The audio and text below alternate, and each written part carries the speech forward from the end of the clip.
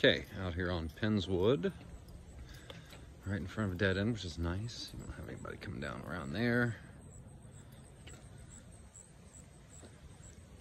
Now down around the corner and up the street a little ways, a lot of rental properties, but they're not really in close proximity to you. Show you the house here. Nice extended driveway. 144.9 is what they're looking for. This one, 1,483 square feet, 3 beds, 2 baths, just came on this morning.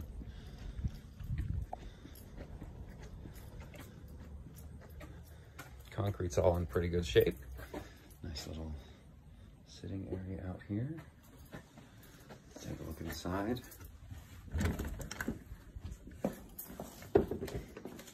All right. There's your front door here. Now you are just on a slab here, so no basement space or anything like that. There's your front room right off to the right side of that front door.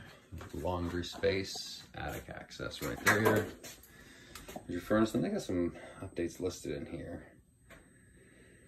It's a 2019 furnace, 2018 6-foot privacy fence in the back, 2015 the new water softener, 2013 a new water heater.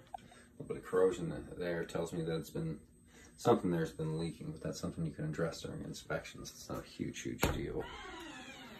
2012 was the roof. Decent flooring there. Nice doors going out to the back. This will take you to your garage. Let's take a peek there real quick.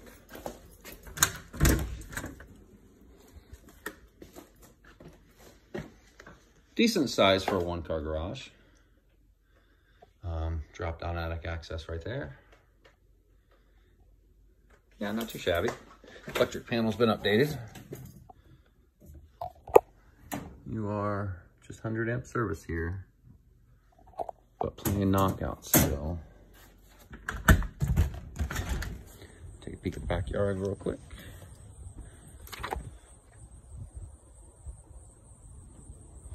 It's a nice shed, keeps you from having to put lawnmowers and such into the garage and burn up space there. Our air conditioner, however, is older.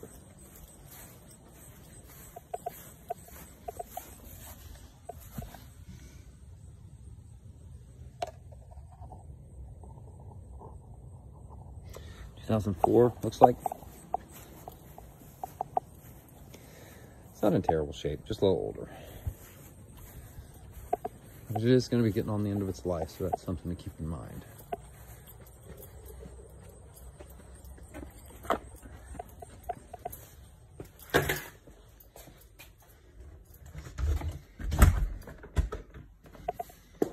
Back inside now, this all just kind of wraps around. So the front door is over there, laundry room there, and then your kitchen. It's a decent sized kitchen for a galley kitchen. This isn't bad. New fixtures on there. They're updated. Cabinets definitely aren't original. This is a 1968 built house. And then opens up into big living room here. Dining space here.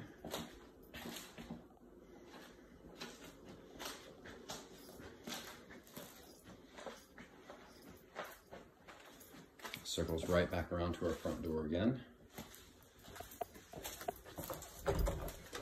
Coat closet here.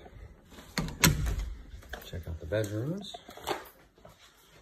So there's not a whole lot to this house. It's really nice, but it is small. Tile work is nice.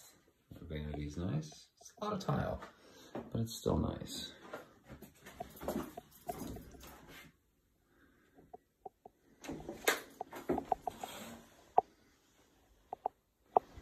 You did a decent job with that. And then swing to our bedrooms here. It's your master. A double-sized closet.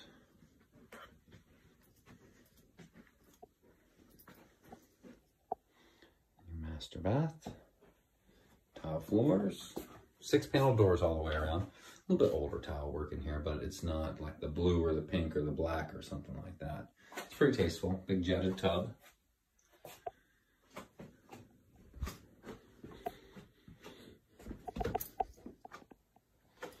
Your windows, I do want to take a look at.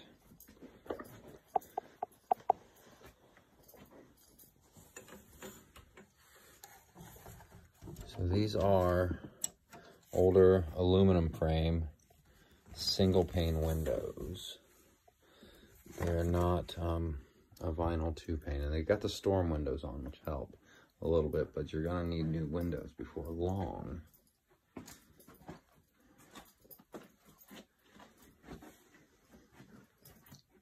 Second bedroom here.